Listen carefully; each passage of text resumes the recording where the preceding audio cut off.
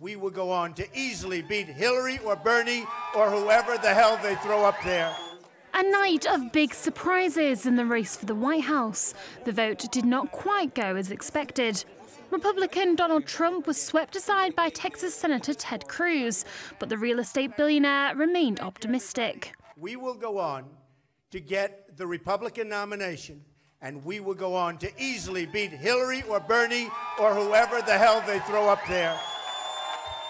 Leading up to the vote, Cruz visited nearly every state, while Trump shunned the debates, choosing to hold his own rallies, which could have hurt his campaign in the long run. His supporters, however, were still positive. I'm disappointed. I really am. But in a way I'm not, because we did make a very good showing, and we worked hard, and we know we worked hard. And he was pleased, I think, even with the showing that we did have, and it's on to New Hampshire. Indeed, on to New Hampshire, where Trump has a stronger showing, according to opinion polls.